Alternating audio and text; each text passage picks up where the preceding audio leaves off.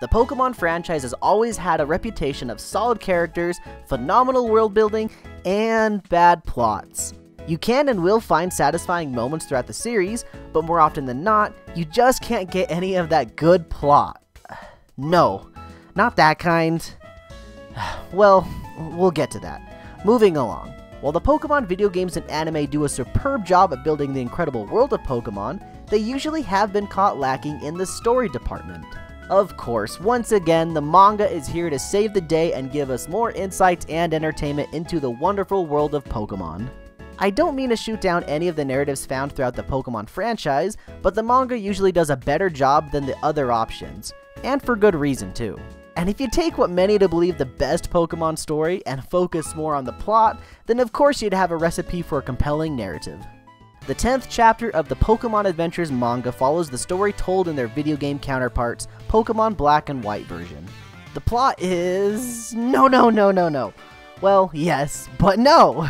That plot is certainly up front and center throughout this and the next chapter, but it wasn't overly distracting save for a few moments. Take this for example. May I pet your Dino? Go ahead, it loves being scratched under its chin. I'm sorry, that was a little much, but anyone could see the subtle undertones from this interaction from a mile away. At least I think it's safe to say that Yamamoto is an ass man. Anyway, the plot. I mean the actual plot. But before we get there, it's time for the standard spoiler warning. This video will spoil the events of the Black and White chapter, as well as the Black 2 White 2 chapter. The Black and White chapter follows the adventure of two people, Black and White, while they go out and try to fulfill their dreams. I've always loved that concept in the series. Each main protagonist typically has some sort of goal or dream that they hope to accomplish throughout their journey. This time around, Black is working to become the Pokemon League champion, surprisingly a first in the series unless you count Red. White, on the other hand, is working to build up her agency in the world of Pokemon showbiz. The story more or less follows the source material found in the games. Team Plasma says that people are hurting Pokemon by catching, battling, and living with them. They then take it on themselves to liberate Pokemon from people. Under this facade, Getsus, leader of Team Plasma, attempts to take control over the world.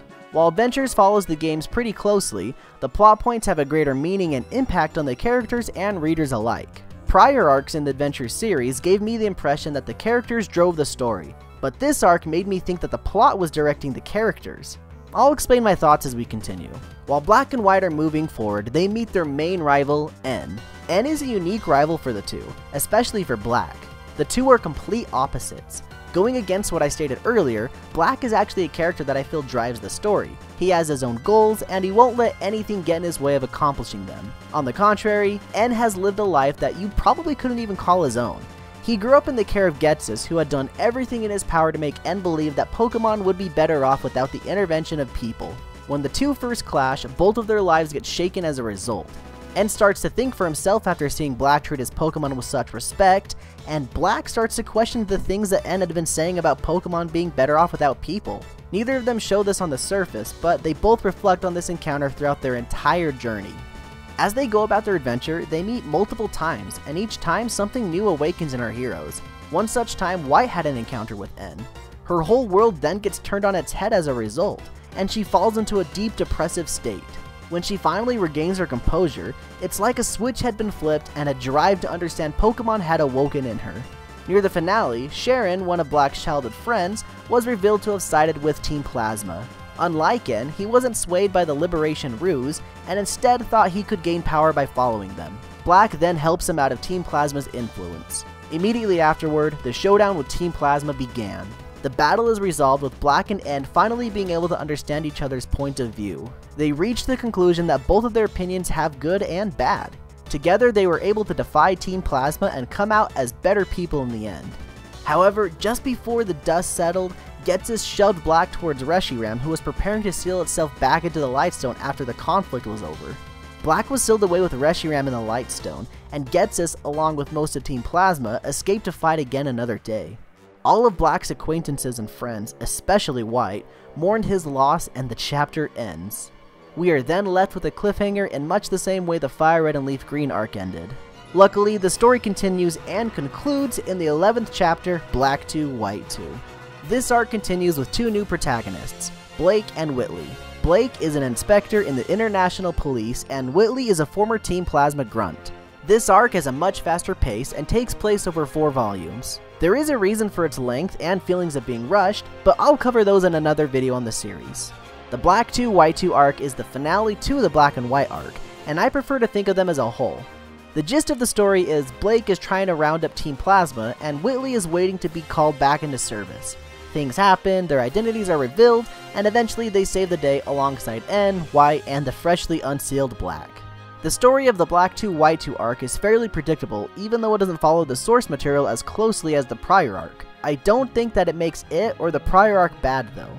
The ideas and plot points brought up throughout both arcs are really well written, and I think that they might have the most heart to them compared to the entire series. All of the arcs in the Adventure series usually have at least one incredibly amazing moment that really struck a chord with me, but the Black 2 White arcs gave me those same feelings numerous times.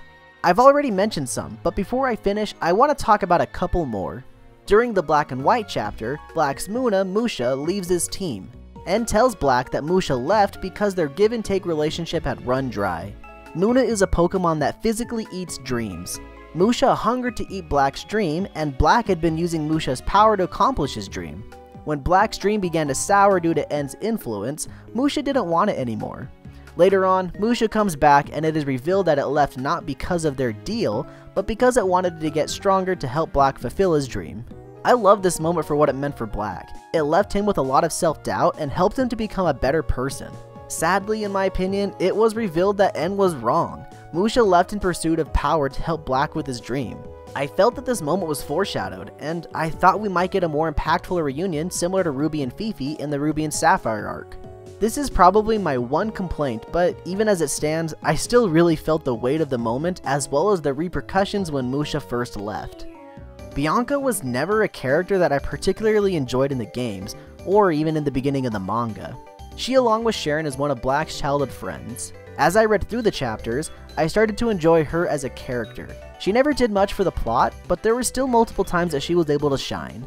She became a solid supporting member of the cast, but there was one thing she did in particular that stood out to me more than most main characters.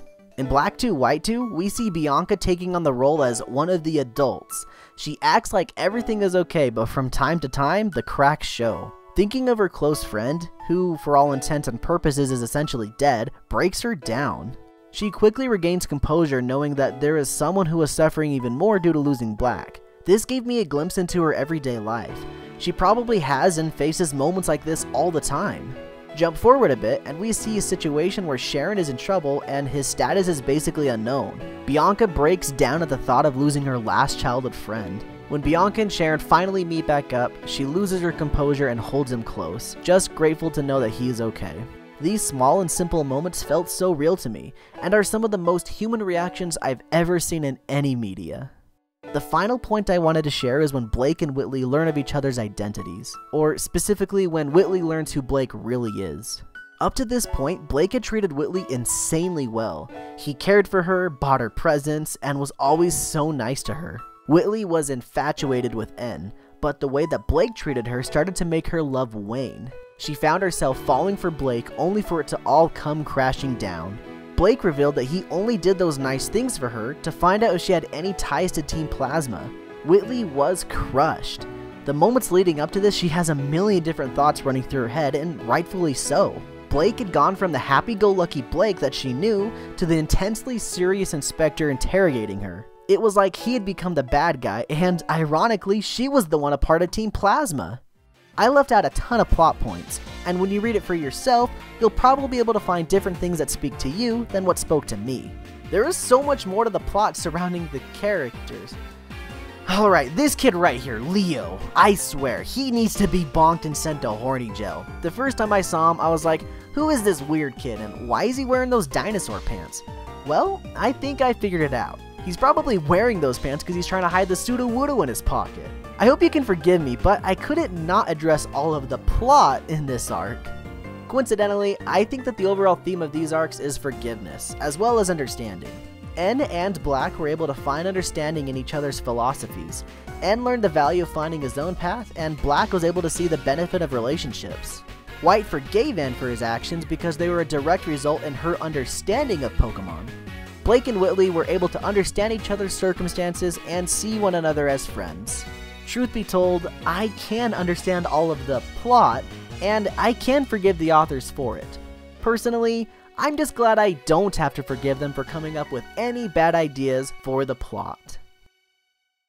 Thank you all for watching our video on the Pokemon Adventures Black and White arcs. We hope you have enjoyed it. If you have, please like and subscribe for more. We make analytical videos like this all the time, so stay tuned for more, as well as the next video covering the Pokemon manga. Thank you to all of our Patreons, and if you're interested in getting your name at the end of our videos, as well as seeing behind the scenes, subscribe to our Patreon where you can get even more content. Thanks again for watching, and as always, keep it rad.